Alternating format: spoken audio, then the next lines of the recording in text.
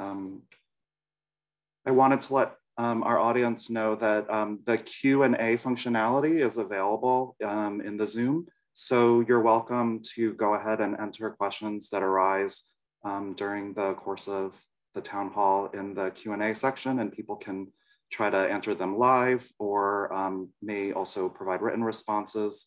Additionally, I have received questions that were emailed to me in advance, and I provided those to the panelists as well. Live on Facebook.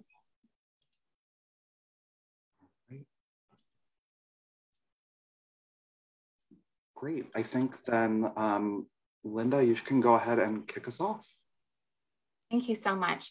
I want to welcome everyone to our town hall this evening. And I also want to thank all of our fantastic subject matter experts who you'll be hearing from over the next hour and a half or so. I really appreciate the participation of all of our fantastic partner agencies, and also want to extend an special thanks to Sashi for all of her fantastic hard work in setting up this panel. So thank you so much, Sashi, for convening us tonight.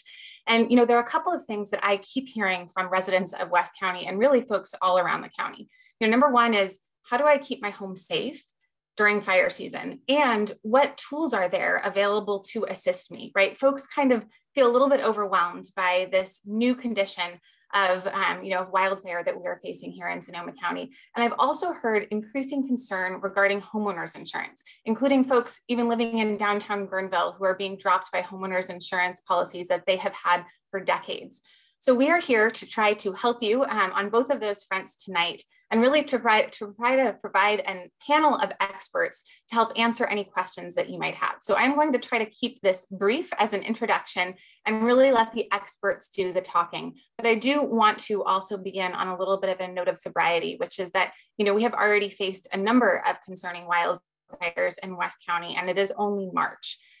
We are really truly facing continually, we always say this, right? Unprecedented conditions.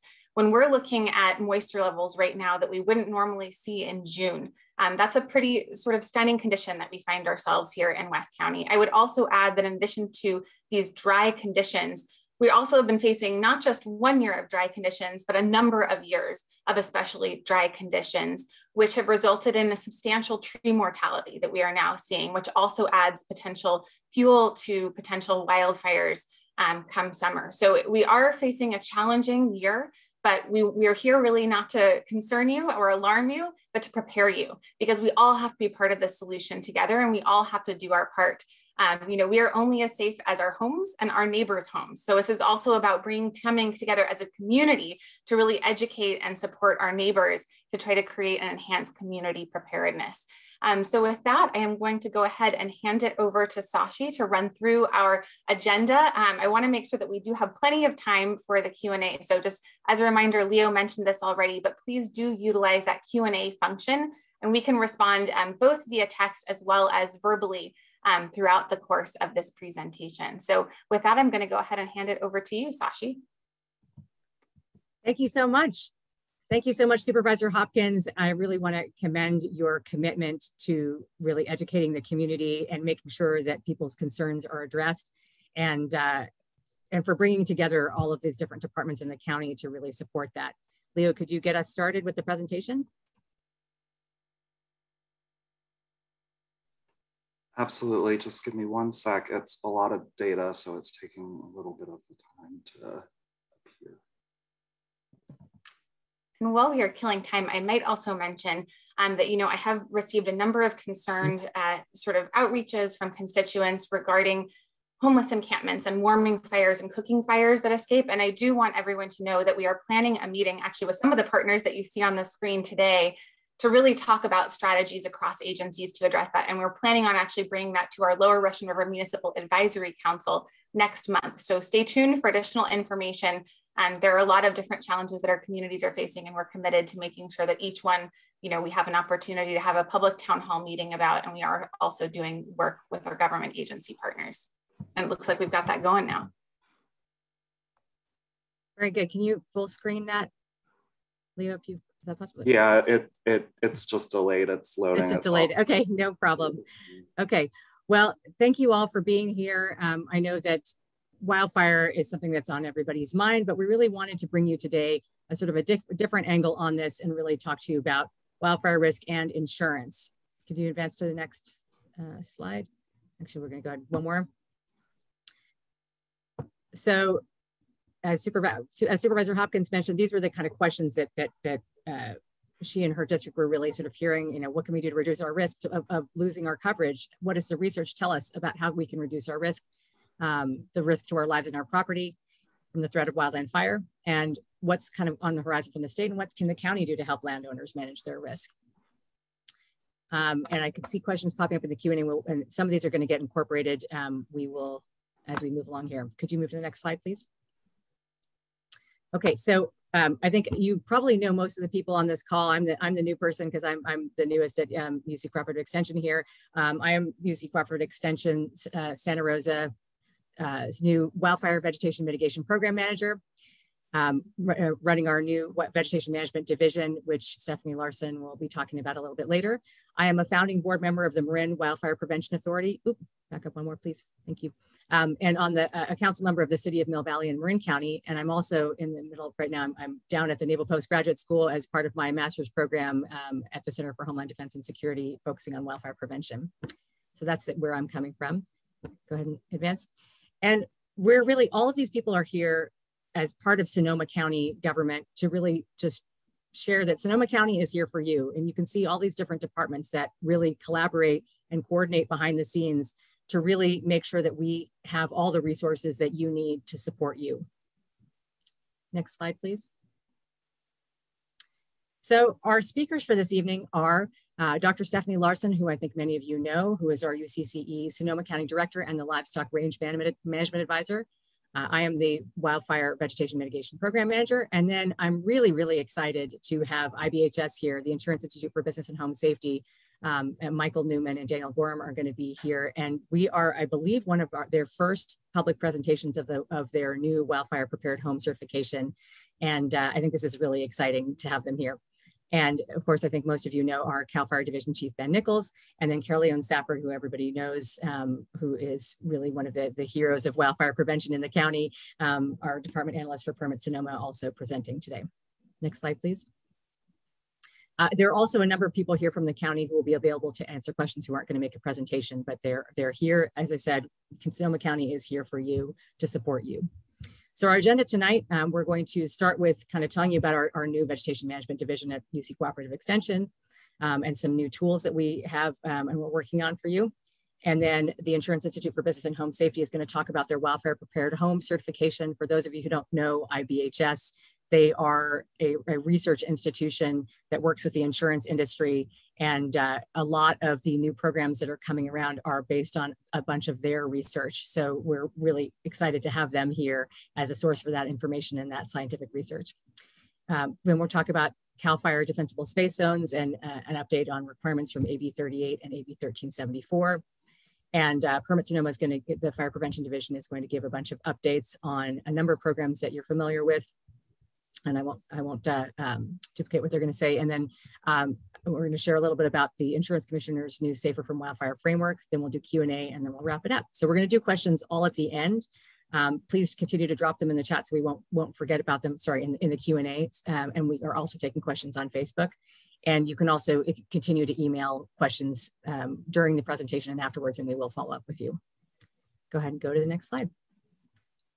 Okay, so now I would like to introduce Dr. Stephanie Larson, who is our UC Cooperative Extension Director for Sonoma County. Great, and thank you, Sashi, very much. And thank you for putting this program together, and thank all of you who are joining us this evening. So I'm Stephanie Larson, I'm the Director for UC Cooperative Extension.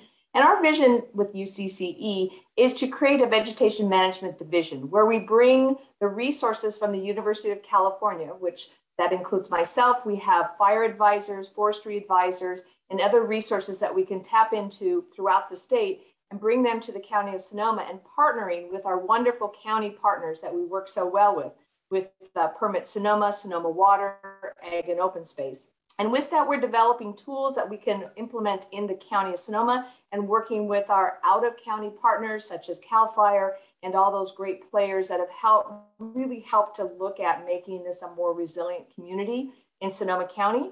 We've got 3 programs that we're very excited about. Many of you probably heard about the Wildfire Fuel Mapper, and that's a project that UCCE worked very closely with Pepperwood Preserve. And what we've done is developed a set of tools, resources, information that will help landowners with 3 acres or greater to better understand the vegetation height, type, slope, all the landscape attributes, and help you to decide what are the best tools to use to help reduce and manage your vegetation and reduce fire risk, and for numerous resource goals. And we're partnering very closely with Sonoma Water to develop the Wildfire Resilience Planner. And that's going to be a larger landscape frame where we're looking at a spatially explicit model and web-based application to help strategic planning and tracking of fire risk reduction vegetation areas. So in particular, we're looking at larger landscapes, and we're pulling in landowners, whether it's private or public, and focusing on different areas that we're really at risk and we really need attention to based on the landscape attributes, based on the assets of those landscapes, and really going to work together to focus. And then I'll also like to mention the Match.Graze. That's a program where we're looking at bringing more grazing opportunities to the county. So say you implement a variety of different tools, but how are you going to maintain that is through grazing.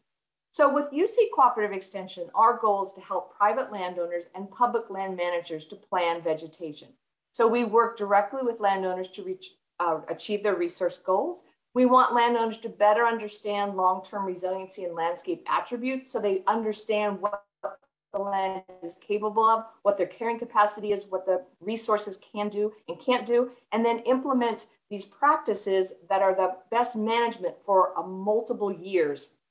And then finally, because these practices don't come cheap and we have not managed these landscapes in a long time, we're looking to connect with grant funding and our cost share programs, either within the county or with our state and federal partners.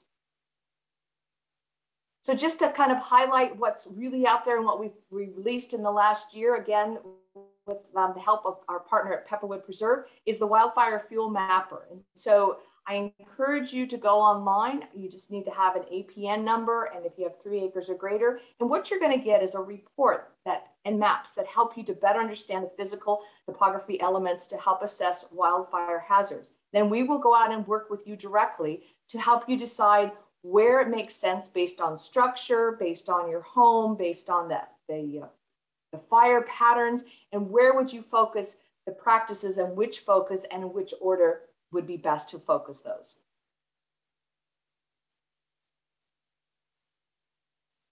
So with that, and also then the program that is going to be released in a couple of months, the Wildfire Resiliency Planner. And again, as I mentioned earlier, it's a coordinated effort to look at a vegetation management effort. So it's not just a one and done.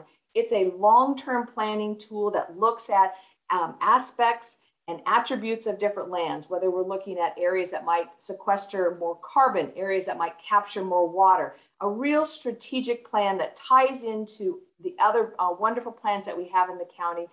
Work closely with the CWPP and really get a coordinated effort for all the county players to work strategically with all the landowners in Sonoma County so that we can really build a more resilient landscape for now and in the future. Thank you.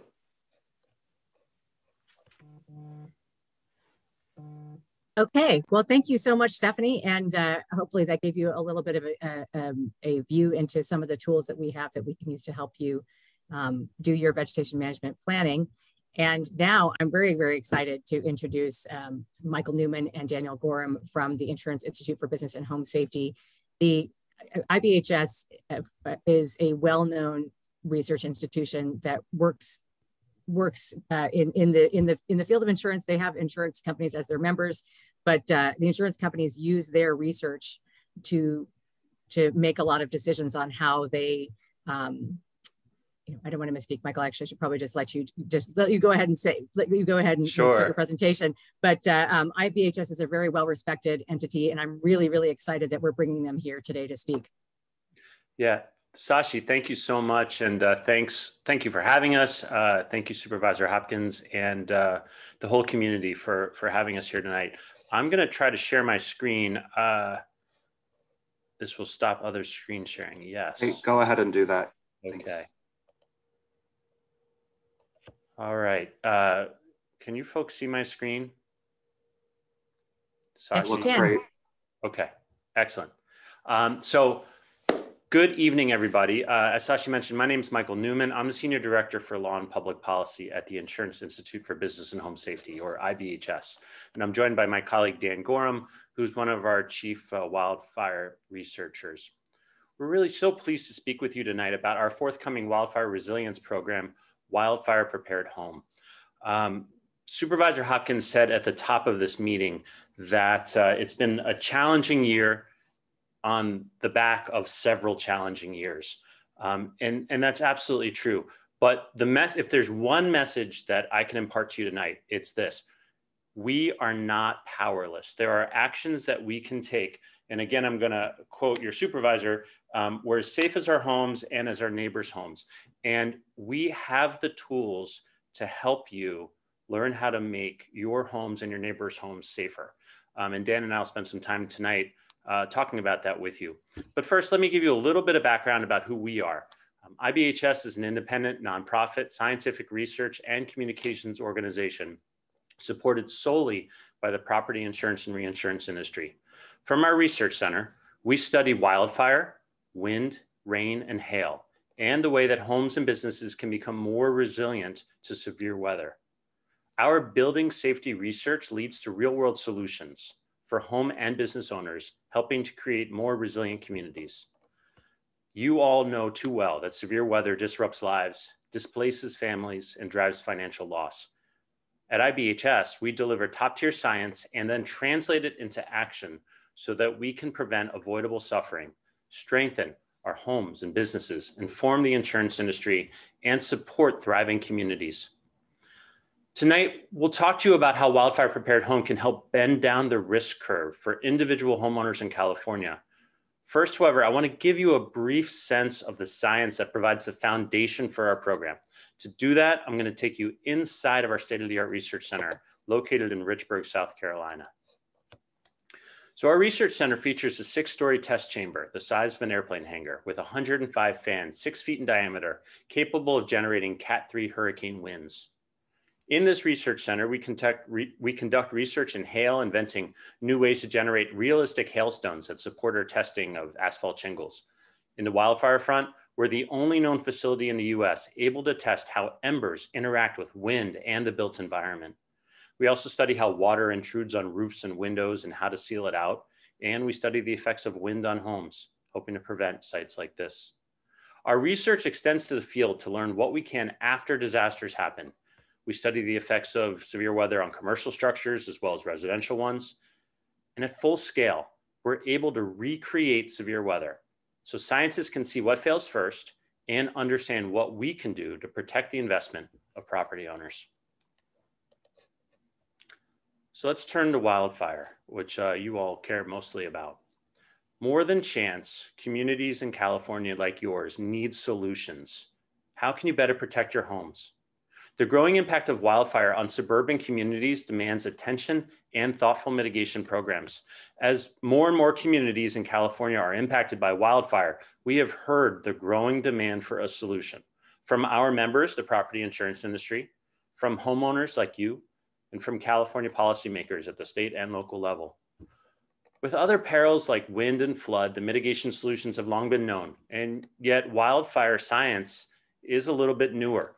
We've seen tremendous advances in the past few years that are critical to the development of Wildfire Prepared Home. And we know there's more work to be done, especially as we look to the community dimensions of wildfire resilience. But as Supervisor Hopkins noted, the past few wildfire seasons have made it clear we can't wait for all the answers to get started. We need to use what we know right now. We know the solution will be twofold: mitigation at the home level and mitigation at the community level. I'm first going to touch on that community dimension before diving in a little bit deeper on the details of Wildfire Prepared Home. There's still research to do here on the community scale to understand all the interconnected vulnerabilities. Just yesterday, Dan Gorham, my colleague, and others from IBHS convened a gathering of stakeholders in California to discuss the development of a conceptual framework that would guide the development of Wildfire Prepared Community, a sister program to Wildfire Prepared Home. We're going to use insights from existing data sources to inform that program. Things like ISO public protection classifications, California's fire hazard severity zones, fire-wise communities, fire safe councils. Building on these established programs and coupling these data with the right suite of parcel level mitigation actions will allow us to complement Wildfire Prepared Home with a community dimension. We're going to keep working on that side of the puzzle through the rest of this year and beyond. But for now and for the rest of this evening, let's focus on the parcel level. I have another video for you here. As I mentioned before, the Research Center gives us the unique ability to research the intersection of the built environment, wildfire, and in particular embers, and wind. It's the wind, the Santa Anas, the Diablo wind, that push the fires and the embers that precede them from the wildland into suburban communities. For more than a decade, insurers have funded our work to further our understanding of embers, flame spread, and building components. Over the past 10 years, we've worked to advance the science, fill knowledge gaps, and seek out answers. Now, that research is bearing fruit. The research from our lab, with insights from the broader fire community and collaborations with other researchers in California and elsewhere, we've identified a set of solutions. You can see here some of our fire break research in our test chamber in the Research Center, as well as some additional work we've done on fencing.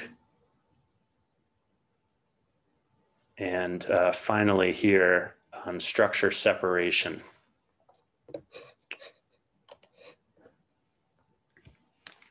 So the solutions I referenced have been shared through a series of reports and guidance documents that IBHS has put out in recent years. And we've now distilled these findings into Wildfire Prepared Home, a research-based mitigation designation program that can distinguish a home as wildfire resilient, not wildfire proof, but wildfire resilient. The decade of research I just referenced has taught us that wildfire resilience must be systems-based. That is to say, a homeowner must undertake collectively all of the mitigation actions identified in Wildfire Prepared Home to meaningfully bend down the risk curve and receive a designation. That Wildfire Prepared Home designation signals to policymakers, to insurers, to others, to neighbors, that a home's wildfire risk can be meaningfully distinguished from other partially or unmitigated homes. So what's in the Wildfire Prepared Home standard?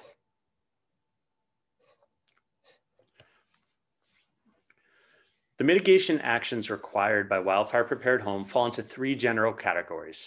First, the roof. You have to have a Class A fire rated roof. Now, the good news is many of you on this webinar probably already have this. Second, there are two building features that are required. First, ember resistant fence. That's really can be done in a do-it-yourself project, getting non-combustible mesh screen over the vents that give access to either crawl space or attic space in a home. Also, there needs to be a 6-inch vertical non-combustible clearance at the base of all exterior walls. What we found is that embers will fly through the air and collect in certain places, one of which is the corner of the grounds and the home. That 6-inch vertical non-combustible clearance can prevent those embers from igniting onto siding material. And then finally, there's a set of dispensable space requirements that are part of the program. First, and so critically, you need to maintain the home ignition zone, that 0 to 5 feet area. And I know that Chief Nicholls is going to talk about dispensable space later, but for the purposes of our program, that 5 feet must be impeccable. And by impeccable, I mean it cannot have any combustible material, whether organic or otherwise, in that 5-foot zone. And also the airspace over that 5 feet zone has to be clear. So if you think about trees or other vegetation that may be hanging over the roof or hanging over that 5-foot home ignition zone, those need to be cut back. Also, the yard needs to be clear of debris. You need to, if you have a deck, underneath the deck needs to be maintained free of combustible material, free of debris. And if the deck is 4 feet tall or off the ground or less, you need to enclose it with some type of non-combustible screen. If you have outbuildings on your property, such as dog houses or sheds, or my kids have a play set out back, that needs to be moved away from the home. And finally, to the extent that a home has fencing that connects into the house, this 5-foot section of fencing that is attaching to the home needs to be replaced with something non-combustible. We've also identified a set of 6 additional mitigation actions that, if undertaken by a homeowner, would qualify that home to receive a Wildfire Prepared Home Plus designation. Those are removing back-to-back fencing. That's if you have a fence and your neighbor has a fence, the area in between can collect debris, and that can be a wildfire risk. So removing that back-to-back fencing. Eliminating combustible siding, replacing it with something non-combustible, enclosing eaves, enclosing under bay windows, upgrading any decking to a wildfire resistant material, and then upgrading windows. I know later tonight you're going to be talking about the California Department of Insurance's Safer from Wildfire framework. And I just want to note, and also the proposed regulations that came out about a week after. I just want to note that the mitigation actions identified in Wildfire Prepared Home are very consistent. There's a lot of overlap with the Safer from Wildfire framework. We've been working closely with CDI for a while now, and there's been a lot of effort to make sure that as these programs are developed, there's alignment and there's consistency across them. Michael, can you tell everybody what CDI is?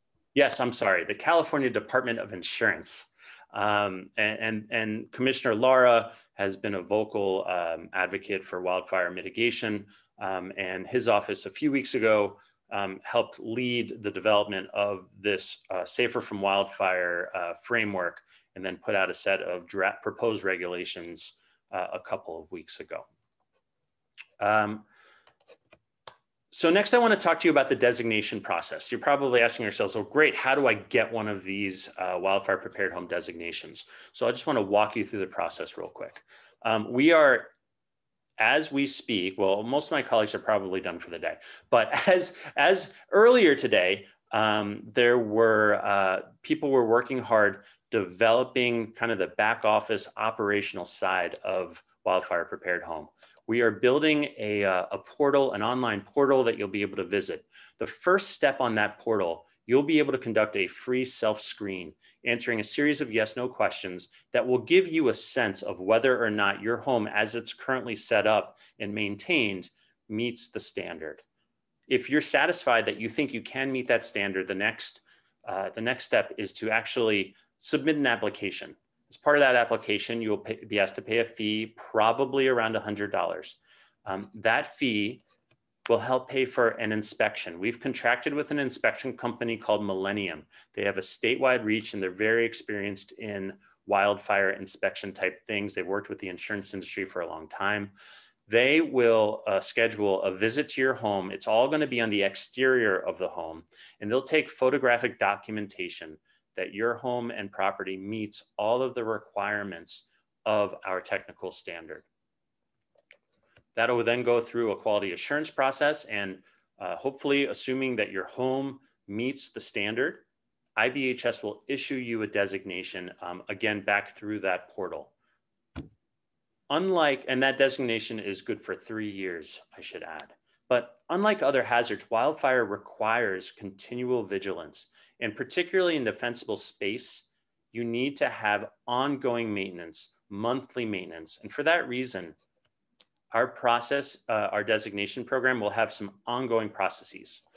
In particular, there is an annual landscape review. We're going to try to make it easy. We're going to use technology, use cell phones and cameras on cell phones. You should be able to document everything yourself, just to make sure that your home, and particularly the defensible space component of the standard, is still in compliance. You'll be asked to do that annually. And at the end of the 3-year period, you'll have an opportunity to apply for a redesignation. So a little on timing. Wildfire Prepared Home is well underway in the background and is going to begin this year. We are hoping that as early as this summer, we will be launching the program and issuing our first designations. As California has led the way on so many elements in the fight against wildfire, initially we're going to make this program available only in California. From there, other states are going to be able to follow the learnings. And then looking ahead to next year, we're hopeful that we will be able to develop this conceptual framework that will allow us to build out a wildfire prepared community designation as well. So what can you do today? Visit our website, please, wildfireprepared.org. You'll find more information on our program. A lot of the information I provided to you tonight, you'll be able to see right there. And it'll also be an opportunity to keep checking in. As we get closer and closer to launch, there'll be more information on that webpage.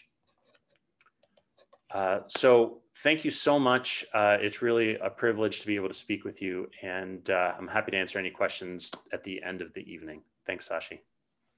Thank you so much, Michael. I'm so excited that you brought this to us, and it was such a visual presentation and really kind of showing how you get your research. I wanted to just note that there was a question in the Q&A about how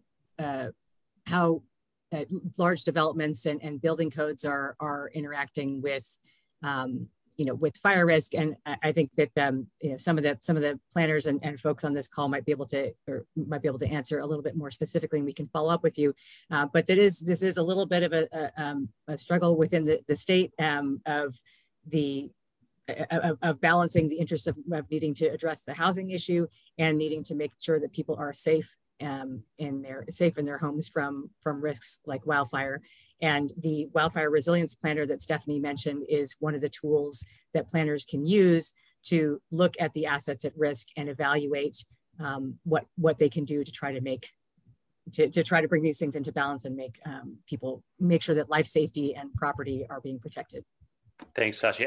I didn't mention, but I should add, we've developed this program to be achievable for both new construction, and we'll be working with builders to try to help them make new developments that meet wildfire prepared home, but also be achievable via retrofit.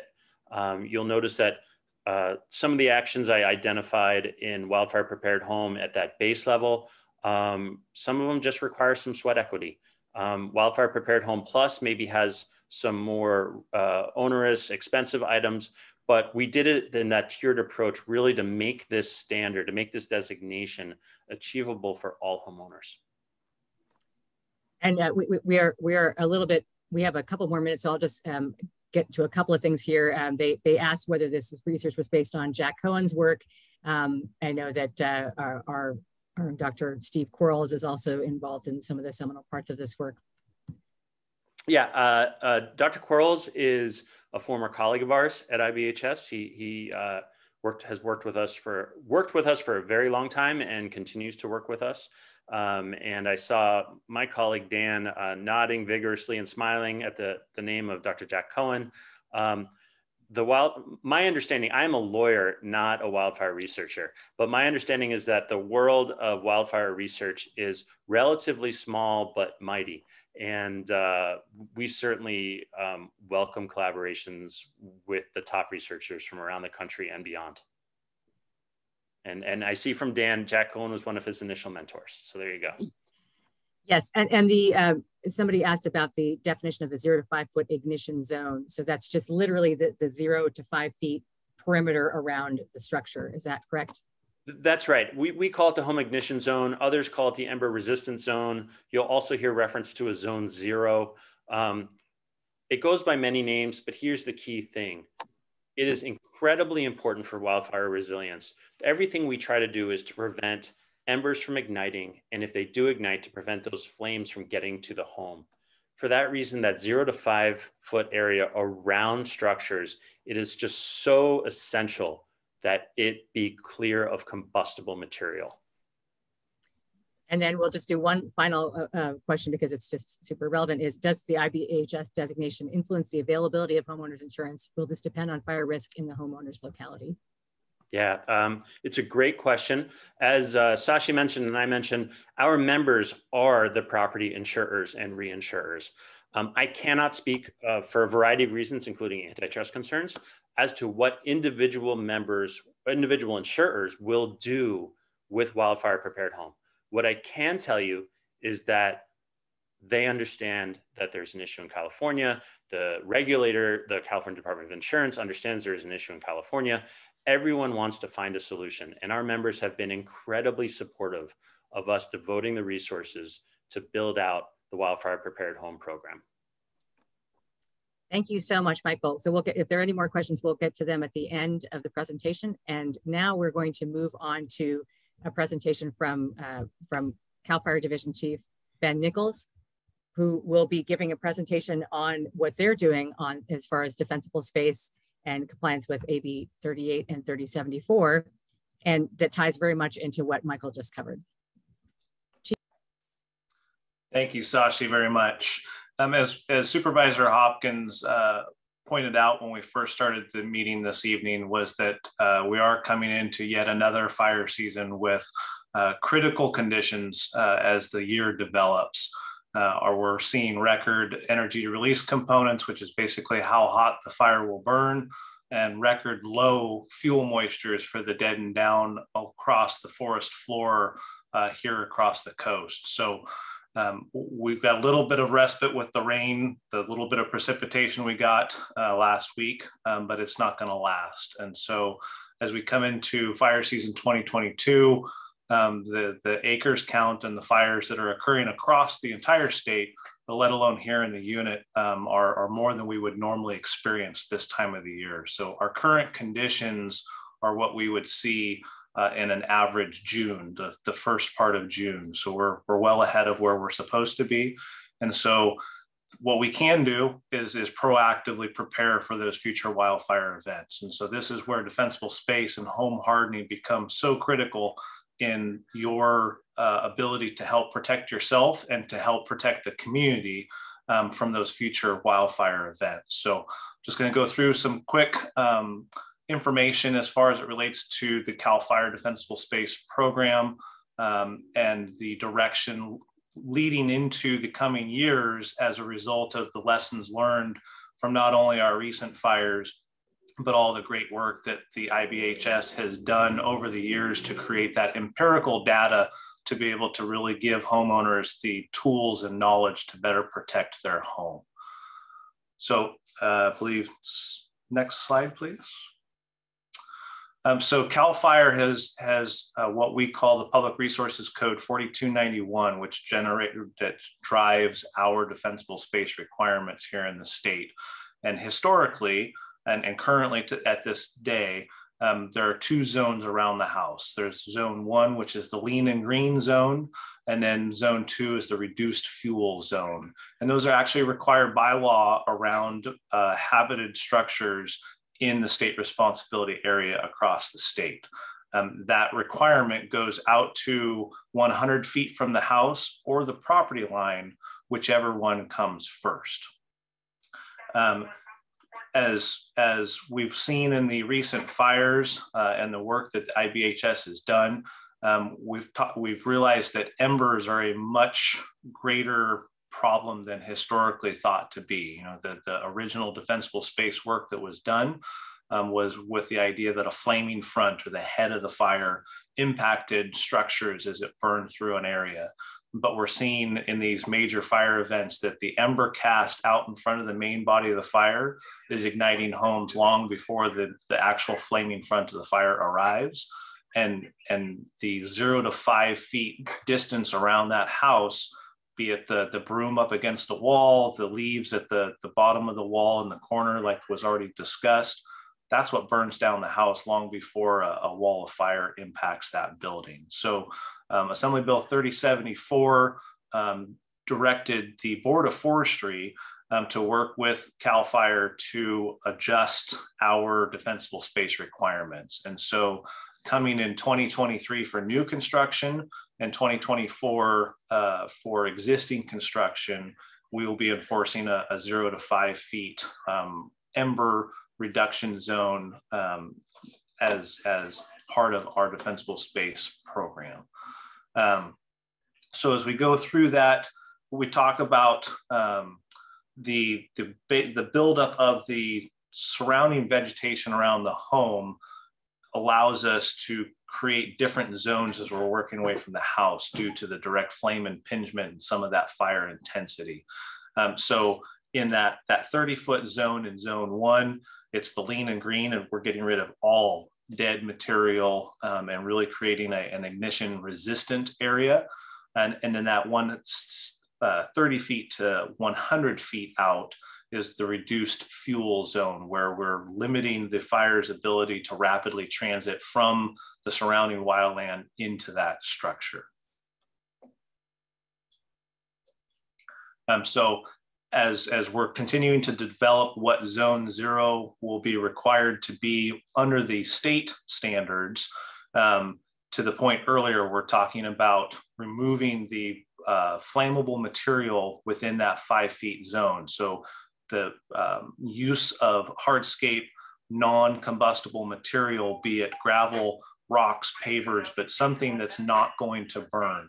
We want to get rid of all the dead material in there. Historically, people have planted, rosemary or junipers in that area because they're green and they're easy to maintain. The problem is that those plants hide a heavy dead component inside the green outward facing part of the plant, and those planted in front of the vents underneath the house or underneath windows in the living room create weak points where the fire can actually get into the interior of the house and burn the house down from the inside out. It's obviously critical to keep the branches, all branches, 10 feet away from chimneys or stovepipes. And the combustible materials. So as I mentioned earlier, home hardening and defensible space go hand in hand. And so it's not just vegetation that's burning homes down. So it's those combustible items that we have around our house, be it the furniture on the porch, the little plastic shed alongside the house that, maybe there was a little bit of lumber that didn't get picked up after a project around the house. It's those lightweight combustible things that day to day aren't an issue, but during wildfire events, those become a real threat to the property. Firewood it's the ongoing saga of a rural homeowner. During the wintertime, you want that firewood right next to the house because you don't want to have to go out in the rain to get more wood. But during fire season, it's absolutely critical that firewood comes off of the house. And I'll put to you that we're in March and we're burning like we would in June. So unfortunately, fire season truly is a year-round threat at this point. And so it should be something that you look at long-term about long-term moving the firewood away from the house and not trying to go back and forth. Combustible fencing. The IBH folks put it out there about the fencing in subdivisions.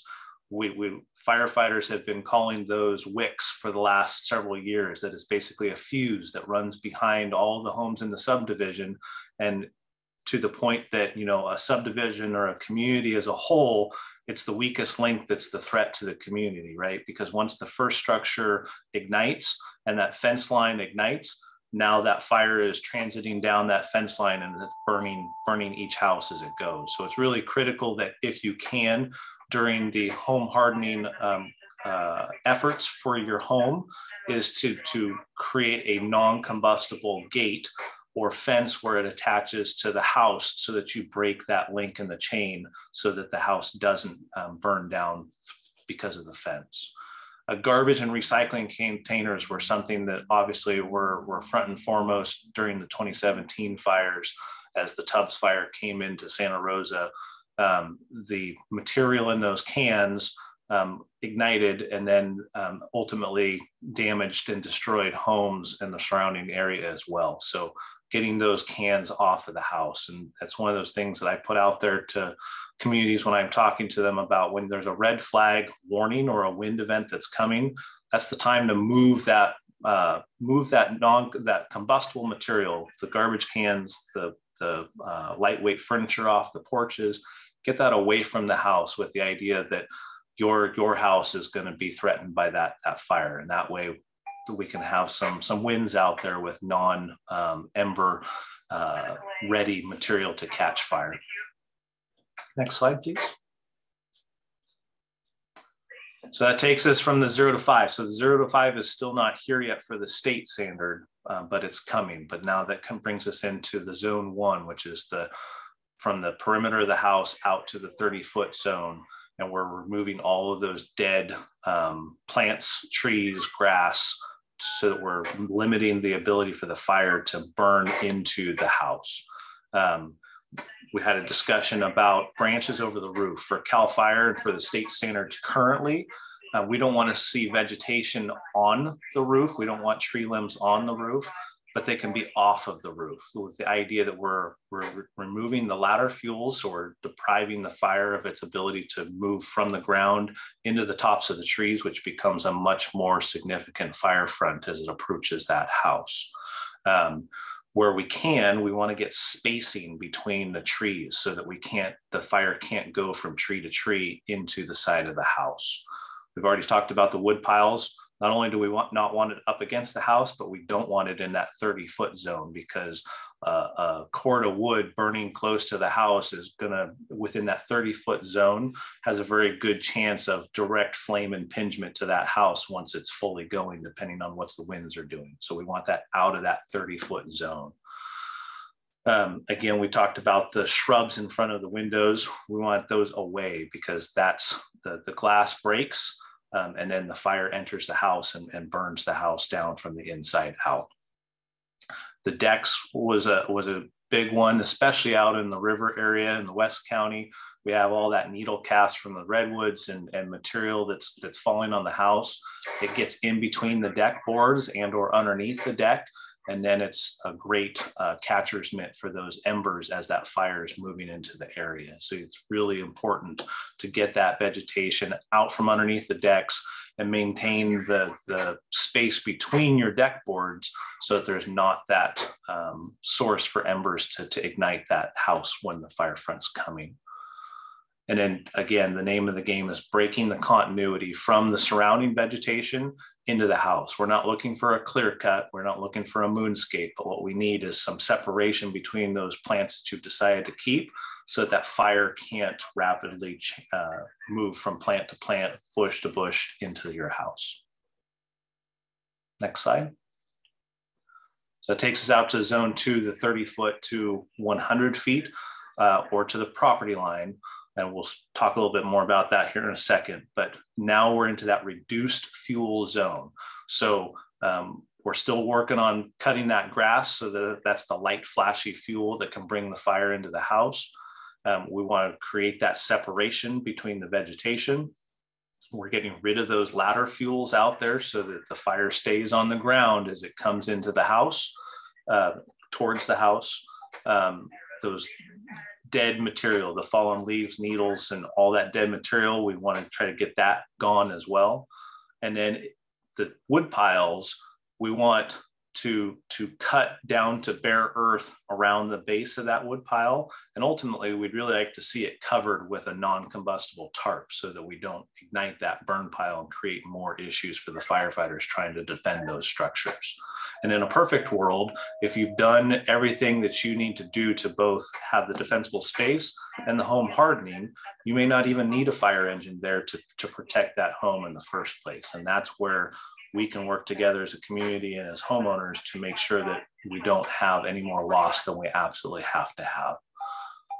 And then the final deal about zone 1 and 2 was the propane tanks.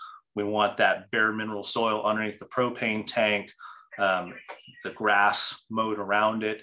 A lot of people store things behind it because it's a nice convenient wall, but we don't want any combustible items around that tank, because if that tank blevies, it's an explosion because the pressure can't get out of the tank fast enough.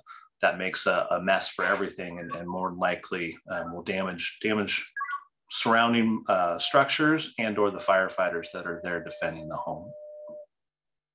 So just some quick graphics for those folks that aren't familiar with this. I think Anybody who lives in the West County is already aware of this, but I wanted to share that with you, is that the image on the left is that ladder fuel removal. The whole idea is that we're depriving the fire of the ability to move from the ground into the top of the tree, like you see in the middle of the picture.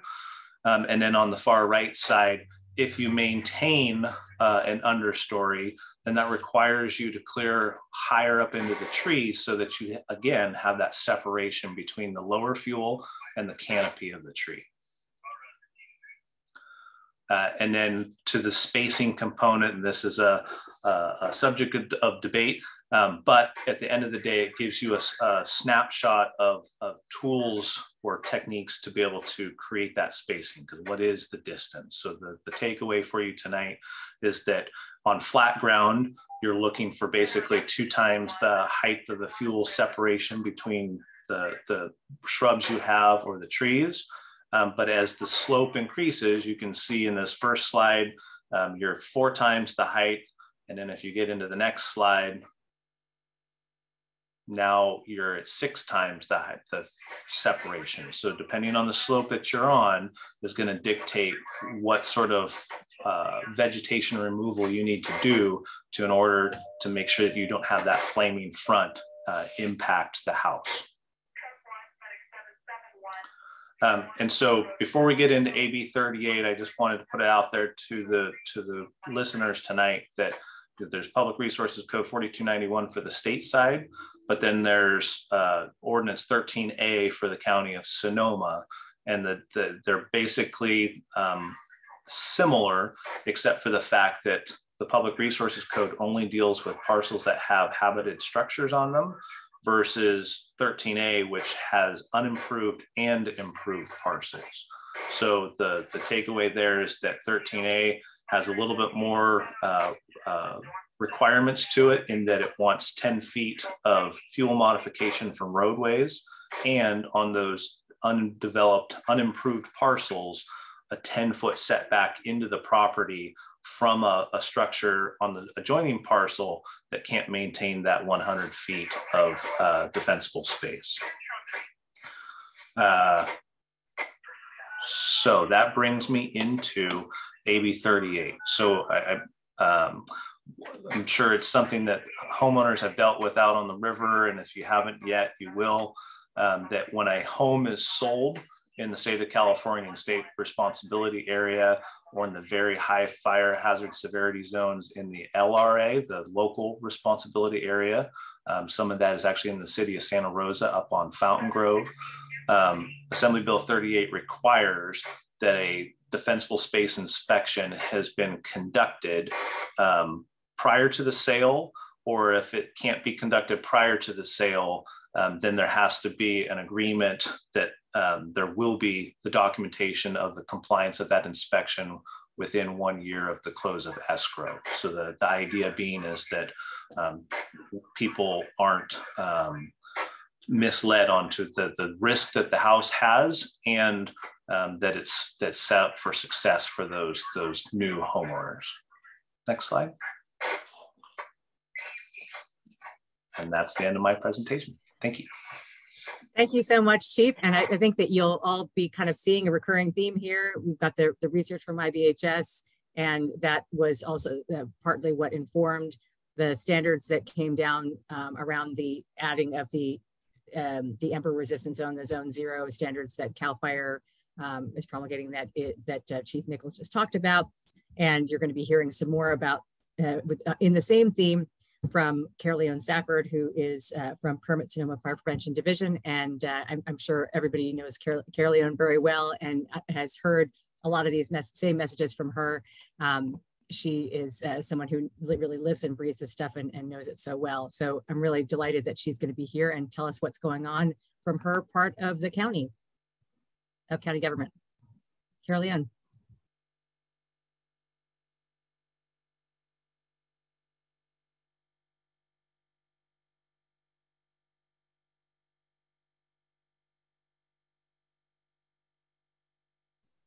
I'm not hearing you, Caroleon.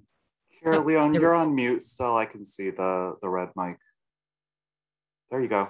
Okay, I think now I got all the buttons right. Everything's good. Sounds good. All right, thank you everybody very much for including me in this opportunity to highlight Permit Sonoma's Wildfire Risk Reduction Program and very briefly highlight some of the projects that we have in place. To reduce risk in our communities, we basically have two tools. We can work towards making homes and communities more resilient to wildfire ignition through defensible space and especially structure hardening. That's the inside out version. Or we can work towards reducing wildland fuels, thus reducing wildfire intensity and spread into abutting communities. In an ideal world, we're doing both of those congruently at the same time. And this is one of the goals that we've been working towards at Permit Sonoma. I'll be briefly describing some of the grant projects that we have in place and describe the progression that we're making in this huge battle we're fighting. SoCo Adapts is one of the first grant programs that we wrote right after the 2017 fires. It actually consists of two separate parts. And if you can see on the map, I know it's pretty small for you guys, but we are starting in part 2 to address properties in the West County with this program. It addresses 14 at-risk communities across the county. These are phased projects. During phase 1, we will be completing approximately almost 7,000 defensible space assessments, which are based on state and local code. And we're also going to be offering 1,500 structural hardening assessments, which will be starting this summer, sometime probably after June. Phase 1 also includes planning, outreach, and environmental review on Permit Sonoma's side. Phase 1 will end in spring of 2023. When phase 1 is complete, phase 2 starts, which is where we have incentive cost share program, wherein we can provide about $3,700 to complete high priority defensible space vegetation management projects, and about $7,000 to do structure retrofit. There's a 25% property owner cost, and we have incentive funding to address approximately 10% of the parcels that we'll assess. The structure hardening incentives are very largely based on research done by the Insurance Institute. So I live and breathe their materials as well.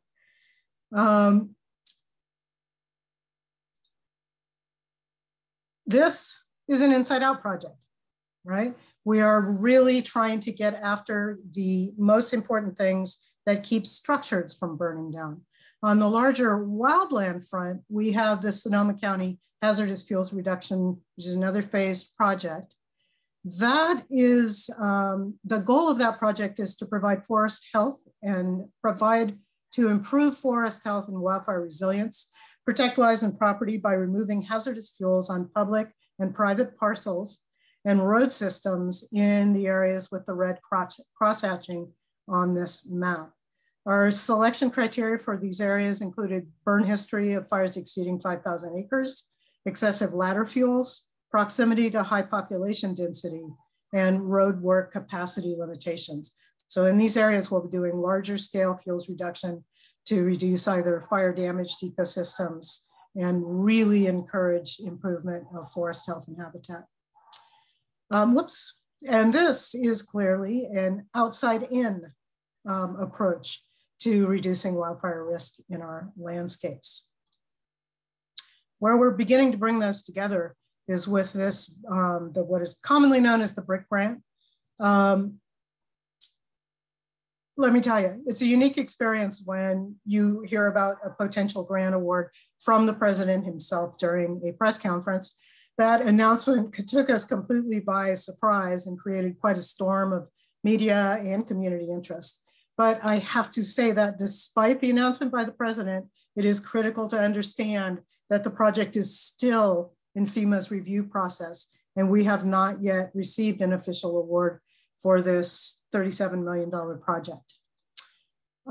What this project does is it applies strategies that are proven effective against structure ignition, hardening and defensible space, and creates calming zones and buffers near the communities that are circled up in the grant. So we can slow fire spread and provide anchor points where forward progress may be stopped or slowed by fire resources. Additionally, it provides funding to bring best available science to apply to the entire county as we move towards a resilient Sonoma County.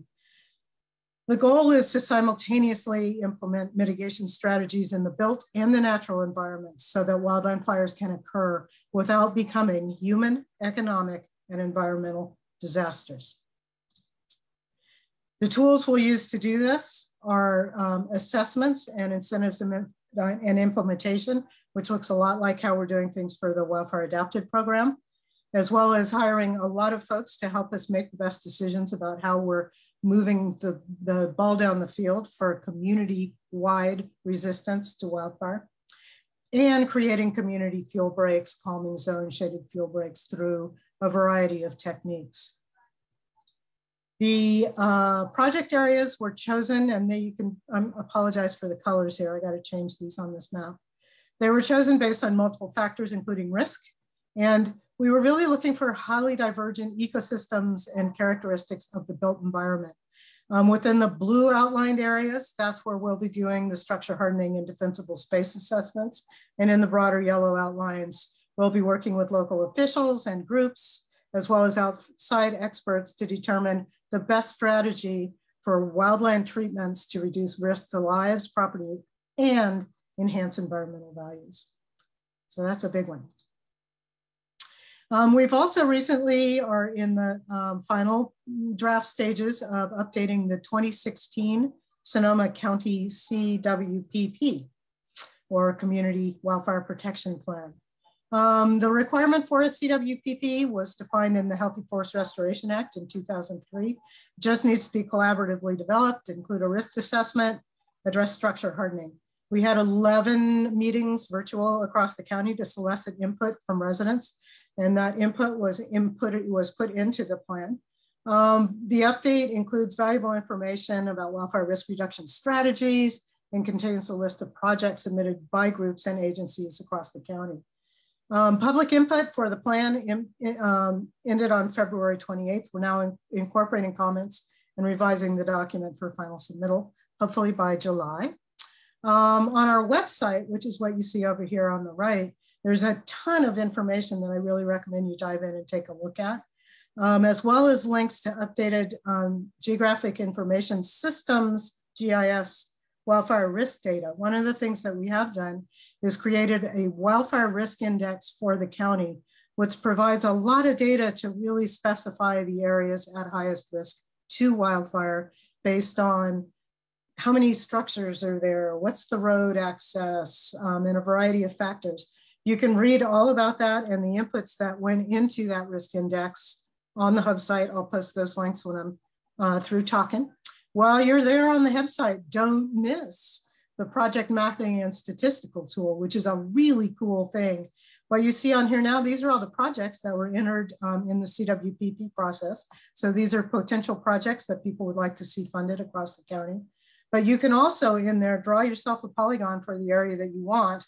And then you can pull out awesome data about population, risk index, and all kinds of stuff. So definitely go and check that out. This is a map that includes all of our overall, every project that we currently have on the ground. And, you know, we're really proud of the progress that we're making towards making fire safe Sonoma County a safer community at both the community and the wildland scale. And we're really happy to see that so much of our landscape is starting to be covered by the projects that we have rolling forward. Here's our basic core team, John Mack, who will be on the call to answer questions later, and Steve Matursik, who's the County Fire Marshal, and myself.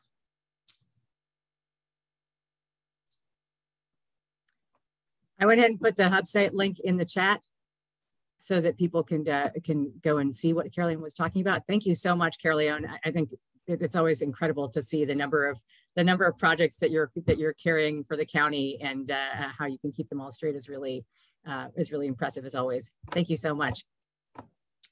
Leo, can you bring up the presentation? And I'm going to try to get through this last bit really quickly so that we can get to further Q&A. So again, reinforcing the same kind of messages that we've been talking about here. The California Insurance Commissioner, in partnership with the Department of Insurance, the Office of Emergency Services, the Office of Planning and Research, and CAL FIRE and the Public Utilities Commission, created the Safer from Wildfires Insurance Framework. Next slide. And these are the three components of the framework that Insurance Commissioner Lara has put forward: protecting the structure, protecting the immediate surroundings, and working together as a community. And this is all, again, based on IBHS research as a big part of this. Next slide. One of the exciting parts of this is that they have put together a list of insurers that are currently offering discounts, and we're going to be sending out that link to all of you. There are a number of residential insurance companies that have decided to work with the insurance commissioner and specifically offer discounts to people who are working on maintaining their defensible space. One of the easy ways for you to think about doing that is using the IBHS certification, wildfire prepared home certification process.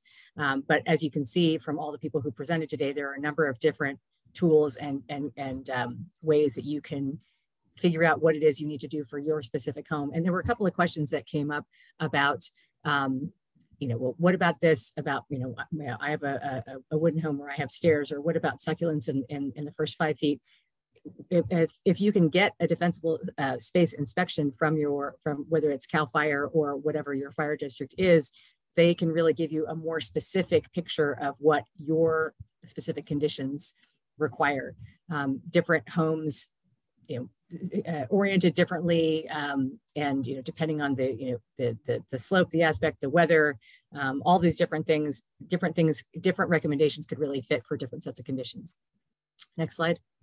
And then I just wanted to give you kind of a preview that of some of the research that we're doing. We're doing a little analysis of the insurance trends. So the Department of Insurance put out some data on non-renewals and fair plan applications and some of the new rate filings, and we're in the process of doing a little analysis of that. And we're going to put together a little brief paper on that so that people can kind of see where things are going. There are overall more new rate filings. And I think the trend towards non-renewals is potentially shifting direction here. Once we finish the analysis, we will let you know a little bit more about that. But then let's move on to questions. I think we've been basically keeping up with the questions. But if you've got questions, okay, let me see about the Q&A. We've got some more here. And it's been really great to have this whole county team here able to answer questions. So please feel free to ask all your questions. Okay, it looks like John is answering this one about permit Sonoma projects being done to bring them to scale. I don't know if John, you wanted to answer live.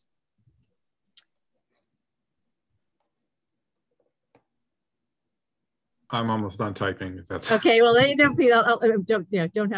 make you multitask. Then there's a question here. Is anyone doing fire progression mapping to show the before and after impacts on actual fire behavior? What about wildlife and water assessments to see the impacts of vegetation management on water quality and wildlife? Okay, I think actually a number of people here could answer that question. Michael, I don't know if you want to talk about impacts on fire behavior. I would or maybe Dan. Yeah, I would defer to Dan for a technical question like that. Yeah, sure. And I guess I would say, I think Jenny, your question is well said. There's this kind of cross-functional impact, or how fire impacts other things. It's things that I'm aware of. I know that there are individuals and groups and pushing toward better understanding that. I would say from IBHS's perspective, we look to others that are doing that and incorporating those considerations into programs like Wildfire Prepared Home and Wildfire Prepared Community. Chief Nicholls, do you want to say anything about the impacts before and after on actual fire behavior? Sure. So CAL FIRE, especially during major fires, when the incident management team comes in, one of their responsibilities is to have a progression map on how that fire spread.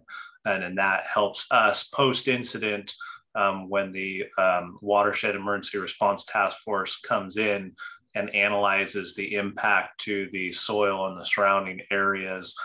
as to the threat for post-fire debris flows and damage to the landscape. So, and then also, the progression map based on what the fuels were before and after helps firefighters put together, at that point in time in the fire, with the conditions that were there, that's what's driving that. I mean, it's a tough one because the wall bridge is a great example where you had a fire that was laying down. It was a ground fire overnight and in the early morning, but as it came down Mill Creek and Wallace Creek in the afternoon, when there was an alignment with the wind, the topography, and the surrounding fuels, it created much more severe burning conditions. So those progression maps help tell that story post-fire. And what Chief Nicholls alluded to there too is the fire behavior triangle, which I think many of you probably have heard of, which is fire behavior is a function of the weather, the topography, and the fuel.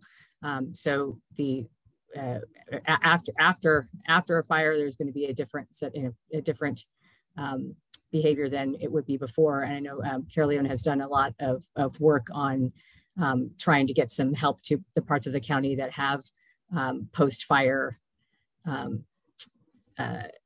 conditions. Caroline, I don't know if you want to mention anything about, I think the BRIC grant, I think there was a lot of focus on parts of the county that had been impacted by fire already. A couple of the project areas, there's one that's sort of in the Rio Nito, Guerneville area that was somewhat impacted by the wall bridge, obviously, and the Mark West Wickiup project area, very, very heavily impacted by the tubs in 17.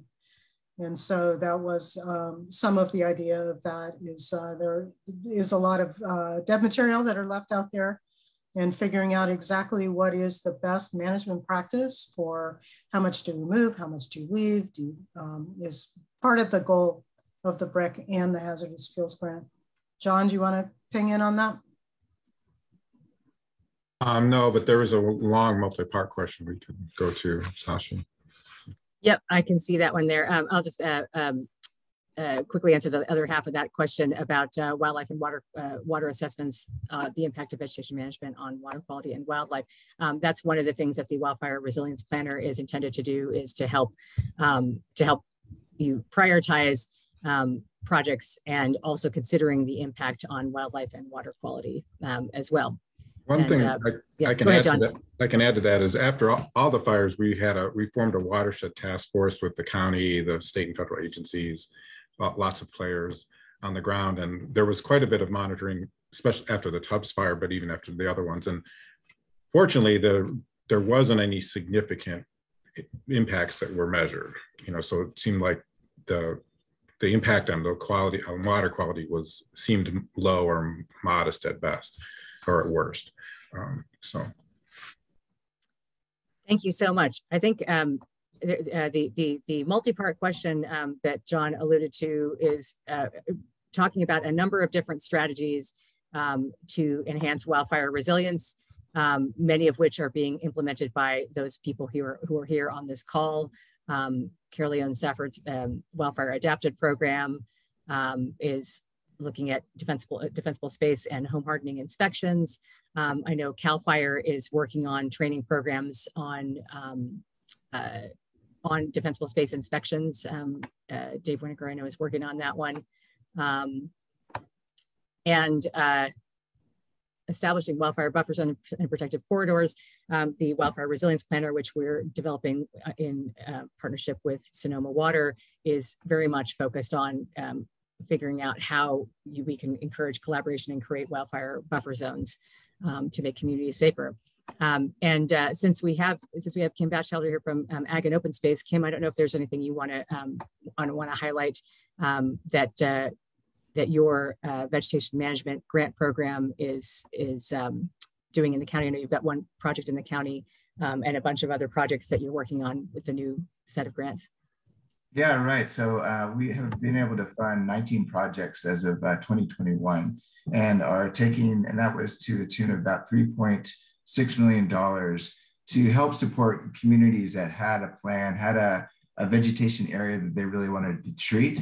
And so we've been working with CAL FIRE and Permit Sonoma to really identify the best priorities for those types of treatments, and working with communities have an interest in treating those vegetation areas. So one of the things that we are doing, we just did a round of grants in December, and we're finalizing our recommendations to the Board of Supervisors for hopefully 17 projects that will be funded this year. So we're looking forward to getting those rolling out. Thank you so much, Kim. And you can see we really have such a great team here at the county, you know, everybody really working on different areas, but all pulling together to really be supportive of the community. Chief Nicholls, there was a question about being able to get an assessment on a one acre property. Oh, it looks like you may have, oh, somebody else answered that. Chief Nicholls, how can somebody schedule an assessment? It depends on what the assessment is. If it's just a defensible space inspection, then they're more than welcome to contact our headquarters at 967-1400 to ask for that an inspection of their property. But if it's a CFIP, Forest Improvement Program, that may not be something that we can do just because of the size of the project. So it would be dependent on what the assessment was looking to accomplish. But we're happy to come out and work with landowners to prepare their home and provide advice to them on what they can do. Thank you, Chief Nicholls. There was some question about how fire behavior is impacted by vegetation removal. The Wildfire Risk Index that's used by the CWPP also incorporates that, and the North Coast Resource Partnership, which covers all of the North Coast counties, recently put together a funding package to do another run of LIDAR to map the fuels. Now that we've had had a bunch of changes in the since the last round of LIDAR, and then that will be able to be put in through into the models, and we'll be able to kind of see what the level of risk is now with the new LIDAR. So that's yet another resource that's working for you. Do you support Map Your Neighborhood? You know, that one's a new one on me. Does anyone here have know anything about Map Your Neighborhood? No, not seeing that one. We'll look into that one for you.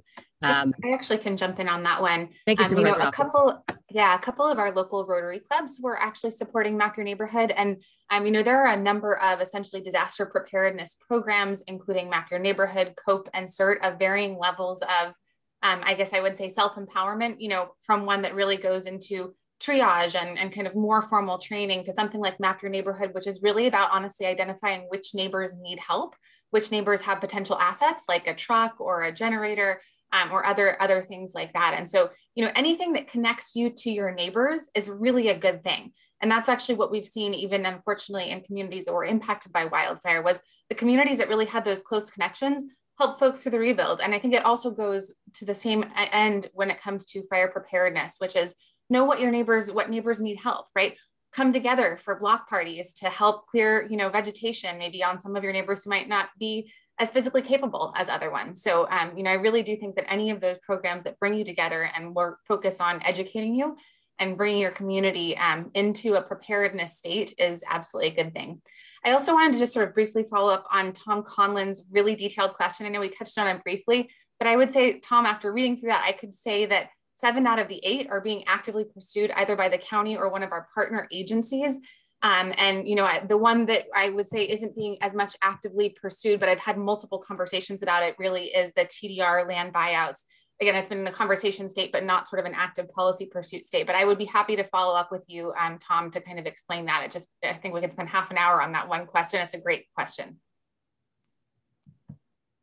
Thank you, Supervisor Hopkins. And I think that you're really bringing up an important way of thinking about this, which is this is a shared responsibility that all of our this is all of our community, and there are the things that are being done at the jurisdictional level, at the county, at the CAL FIRE level, all of these different groups that are here doing work to protect the community and give the community information. And then there's what you can do as part of your neighborhood and as part of your community.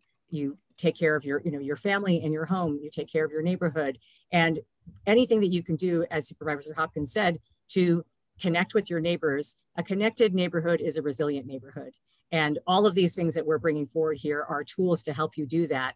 And there are definitely things that your county government is going to be doing to help as far as evacuation routes and inspections, but then all of that is just in support of what you're doing for your neighborhood and your community.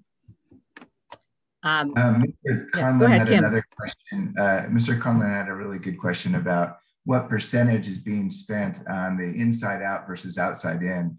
And it's a blurry line, because we're really, I think Ag and Open Space and the Vegetation Management Grant Program really is trying to look at that outside in and trying to find those critical ridge lines that we can try to create some type of defensible or a shaded fuel breaks and such.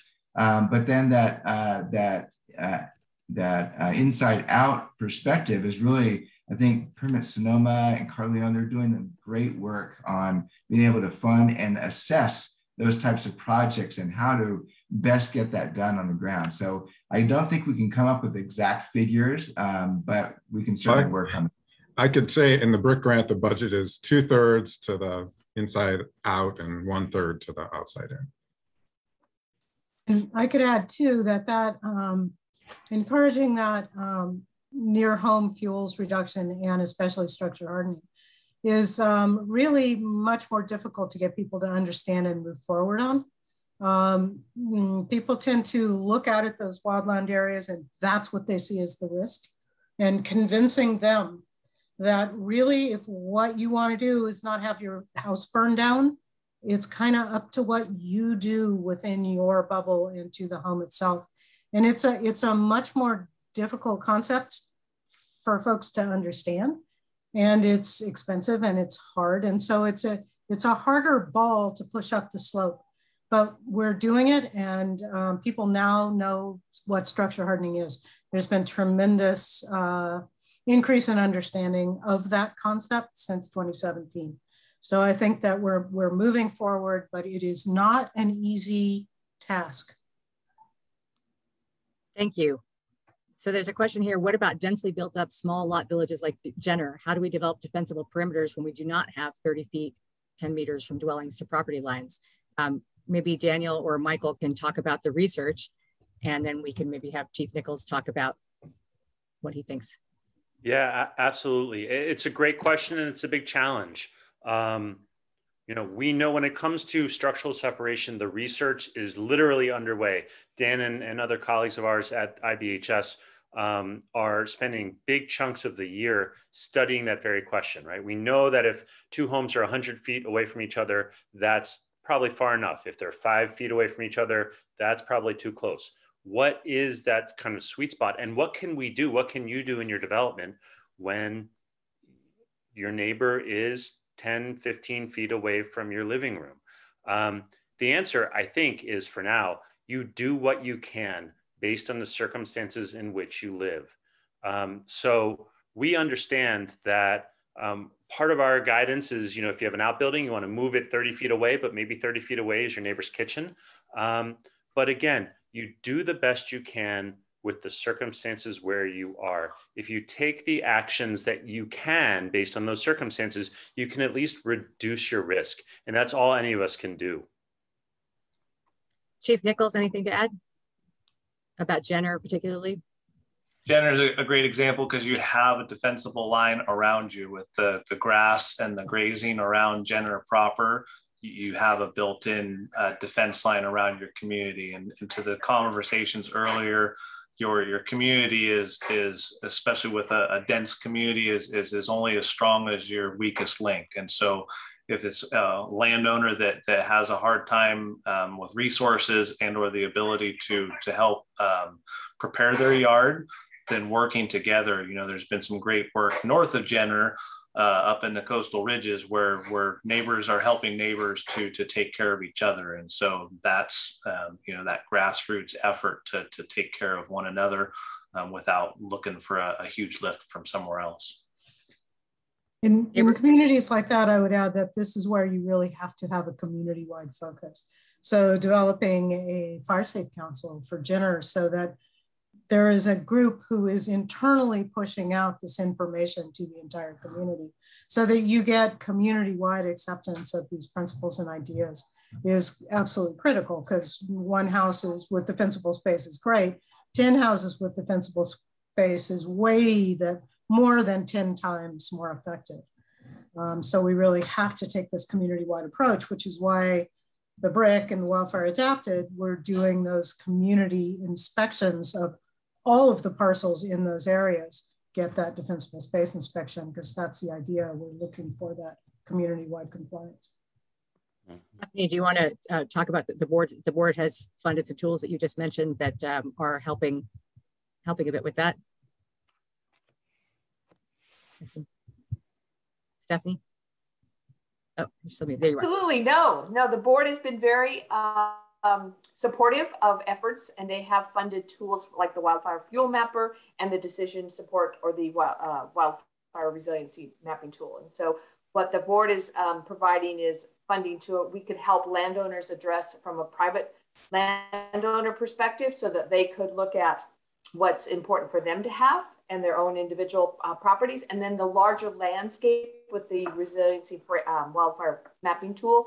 And so we can look at larger areas. And so that, combined with the funding that Kim is managing through Ag and Open Space, it allows landowners to look at their properties, decide what their goals are, and then to select the tools to achieve those goals, and then to work collectively through the CWPP or their other processes to then seek out grants, either through Ag and Open Space or other state or federal funding. And so it's been a really nice collaboration from the County of Sonoma, the Board of Supervisors, and the departments of Sonoma County, and the private and public landowners.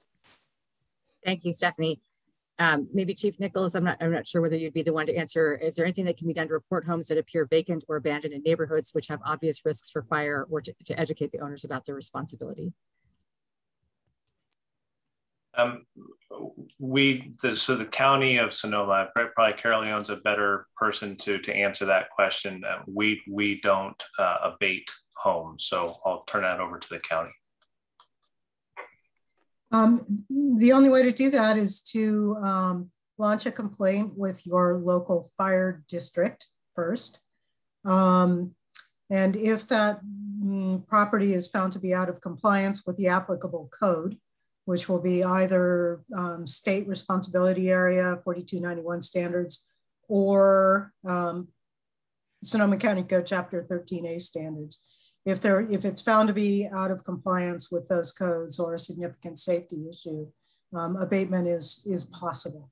But you need to send a complaint you can send it to Permit Sonoma, and we can pass it on to the most appropriate agency. We have enter a complaint site on the Permit Sonoma website.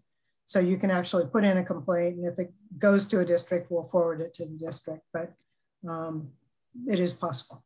For more general zoning code violations, as far as houses and things like that, you can use that complaint point that Carol mentioned, or refer things to our code enforcement department. They're the ones that handle things like that. Yeah, and my staff might kill me for this, but you can always email us if it's in West County. We actually handle a lot of this in terms of referring it to the appropriate department or agency. So it's District 5, the number 5 at sonoma-county.org, and we will do whatever we can. I also would encourage just knocking on the door, and if it is actually a neighbor, right, try the sort of soft approach first. If it's an absentee neighbor and you're not getting anywhere, then absolutely we can assist in an escalation. I think we're right at the end of the time, but I know that Leo had some questions from Facebook. If we want to try to do a couple of quick ones, and then we'll get all the ones that we didn't get to. We'll definitely send out a follow-up email with some answers to that. Sure. I mean, it seems like on Facebook, both there was a question about Jessica Jarvis actually raised that fire insurance for home and property are so hard to find that they are calling it by other names in the policy, and to be aware. And then other people in advance, Carl Wall sort of was asking about some of the work that Michael Newman was talking about in terms of whether the insurance industry could incentivize home hardening and give discounts, which it's clear that that's something that's being looked at. But I guess I'm wondering if that's something that can also be done to sort of address people who are facing cancellation of policies. One of the Facebook comments in advance was someone who had to reach out to more than 16 insurance companies in order to get insurance, and her rate went from $6,000 to $12,000 a year. So there's a certain amount of despair around that. And Sashi, I know you talked about how you're seeing trends that might be turning around, but if any of you have guidance for people who are struggling with insurance on what they should do if they're having trouble getting insurance, and I guess if there are any sort of tricks or traps that people should avoid. Well, I think that you're bringing up an important issue in that there are two things people are worried about. One is that their insurance is going to be canceled, and two is that their insurance is going to be very expensive. So I think that all the things that we talked about tonight are things that you can do to make your home safer, which is good for you and also is good for the insurers. Michael and Daniel, kind of jump in on this if there's more that you want to add. And I know that fire districts and CAL FIRE have also had good luck in when they come out and do an inspection and people do some remediation, helping to give some documentation to the homeowner that they can pass back to their insurance company and show, look, we've actually, we've made the home a lot less risky, and so now you should reconsider us in a different light. Michael and Daniel, I don't know if you have anything to add, or Chief Nicholls. I would just point to a statement that Commissioner Lara has made recently, that 17 insurers representing 40% of the marketplace in California already do offer some type of mitigation discount for homeowners that undertake different types of wildfire mitigation. We understand it's a challenge. As I said in my remarks, one of the reasons that we created Wildfire Prepared Home was to respond to this need in California from the insurance side as well as from the resilience side. So we're going to push forward. We're going to get this tool into your hands, and hopefully it will alleviate some of those pressures. Thank you. Chief Nicholls? Chief Nicholls, do you have anything else? No. Okay. Well, it looks like we're at time, and I know that we have a few more dangling questions, and we had some questions that were emailed. If you do want us to follow up with you, reach out to District 5 or reach out to us here at UC Cooperative Extension. I think I put out my email in the chat at some point, and we are definitely happy to follow up with you personally. And this team is here for you. We have Permit Sonoma. We have the Board of Supervisors with Supervisor Hopkins here. We have UC Cooperative Extension. We have Ag and Open Space, and some of the other departments that are also kind of working behind the scenes: Regional Parks, Emergency Management, Sonoma Water, TPW. All of the departments of the County of Sonoma are here to help you and assist you in making your home safer. And I just want to really thank everybody and this great team that we had here on this Zoom. I'm just really excited to have all you guys working together. And definitely big thank you to Supervisor Hopkins and to Leo and your staff. And it's just been a pleasure working with you and seeing how really tuned in you are to the community. And I really want to thank you for that. Well, right back at you. And I just want to echo the thanks for all of our agency partners. I mean, for those of you who are listening, government typically operates in its own little silos. And, if you had talked to us January 1st, 2017, we wouldn't all be friends. But everyone that you see on the screen here, we are all friends. We are all laser focused on trying to keep our community safer and make it safer each and every year. And so please reach out if you have questions that weren't answered. Please reach out if you have ideas of things that we aren't yet looking at that we could explore. We're also always open to new information, because our goal is every year for our county to become more safe, more resilient, and more adapted to our wildfire climate. Last little plug, I know that Stephanie mentioned it, but I highly recommend, there are some really great workers that you can hire who will actually give you a benefit back. Chickens are very great at getting your soil down to bare mineral soil in that sort of area right around your home. Ducks make great mowers, and if you've got some goats, you've got a little bit more space. They're really great at taking out wild blackberry, little sort of willow shoots, the kinds of things that can really provide ladder fuel. So don't forget farmers or becoming your own homestead, because that's also another way of tackling vegetation management on your property. And you get the benefit of eggs and milk back. So who can ask for more? Thank you all so much this evening for joining us. And thank you, Sashi. You're an amazing, amazing MC, and just really, really grateful for all of the work that you and Leo also put into getting this all set up tonight. Thank you, everybody. Great job, Sashi. All right.